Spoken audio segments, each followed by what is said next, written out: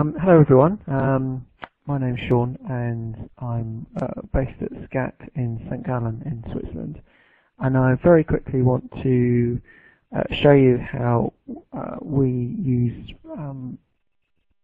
Dgroups to really is an integral part of our network, and how we've adopted it over the last year.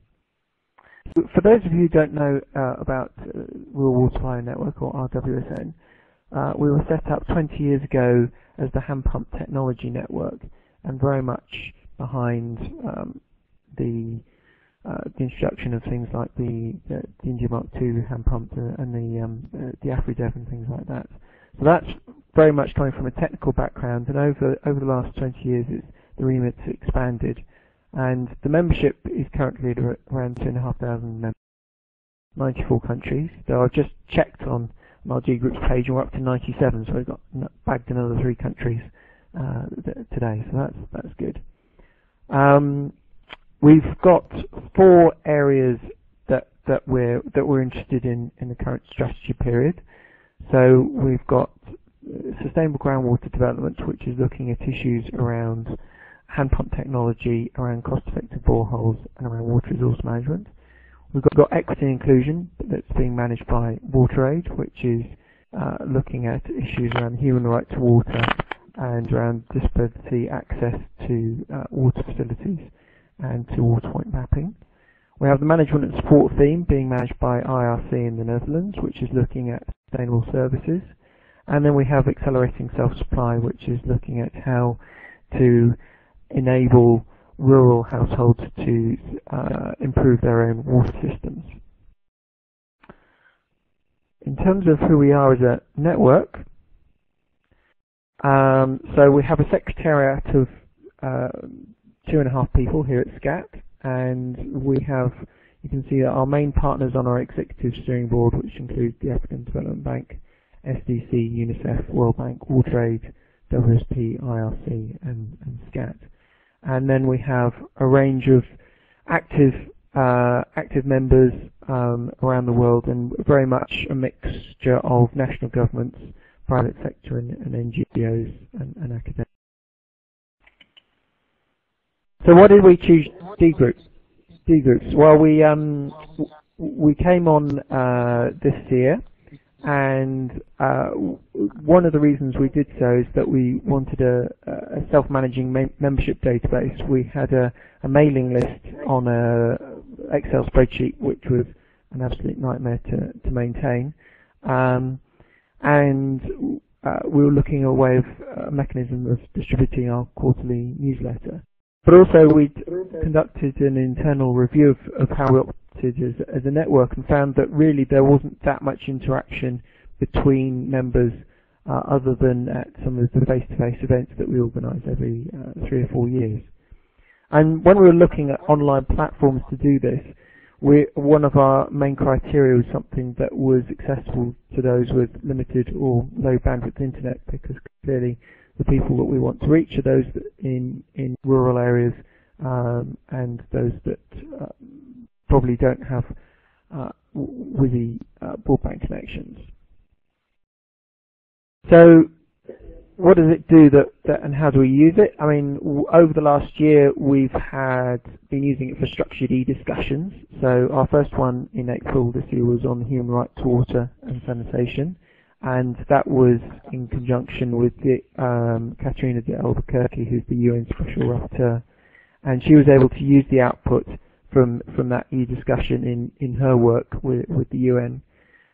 We've recently done another e-discussion on cost-effective boreholes, which was a lot of drillers from about 30 different countries discussing how to professionalise the water well drilling sector. And we're currently in the process of an e-discussion on accelerating self-supply. So it's been a really effective tool at generating interest and getting synthesizing knowledge within the network. We've also had some ad hoc discussions on things like water point mapping and mobile phone technology, which is very much a hot topic at the moment. But also another use that has emerged is a sort of a technical query service, where we've had people email in with questions like, where can I get a certain valve part for an AfriDev in Ethiopia? Or I was out in the field and I came across this sort of hand pump. What on earth is it? And people have been, members have been extremely helpful in providing detailed responses to those sorts of technical queries. And that really adds value to what we do as a network. In this slide is really showing where Dgroups fits into our emerging sort of online ecosystem that we've developed over the last year or so. So we have our main website, which is primarily our sort of front door. It's our library. We've got about 300 documents there. We have a WordPress blog where opinion pieces from members goes. We have a LinkedIn account which does have some active discussions and is a good way of getting people engaged. But we use both LinkedIn and Twitter as a way to raise the profile of the network and to get people from there to migrate to Dgroups and to be involved in those discussions.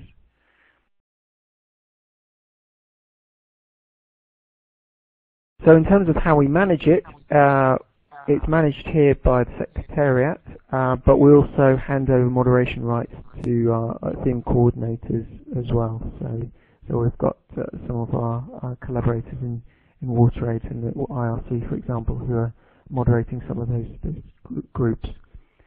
English is the dominant language, but as a network we've pledged to become bilingual in English and French, but this is something that's quite challenging, and both in terms of our main publications and website, but also how we run the network through Dgroups. So very quickly, really, in terms of what we've learned over the last year, it's been very useful because members have opted into Dgroups, so we know that they're there and they're active, whereas before, when it was just a mailing list on Excel, we didn't know whether people were there or not and actually reading the materials unless the email sort of bounced. The e-discussions have created some really tangible outputs and strengthened relationships between people in the network. And our challenge now is really to manage and disseminate knowledge with active practitioners, and so we really want to get more people, district water officers, NGO practitioners, private sector in various countries into the network through Dgroups so that they can share and collaborate. So really the lesson that we've learned really is that thanks to Dgroups, the networking element has really been put into the rural water supply network, and that's been the real added value for us, is what it's enabled people to do to collaborate and to communicate with each other much more effectively. And finally, my question to the audience is what we'd like to learn from your experiences, or one of the many things we'd like to learn, is how can we best make some of these interactions more multilingual? Because while the majority of our membership is in Africa, we want to make sure that the Francophone Africa and Anglophone Africa can properly interact, and then you have obviously Latin America and areas like that. So we want to make it as inclusive as possible and would welcome your ideas how we can do that. So thank you very much. That was, I hope I didn't speak too quickly, but that was, but thank you for listening.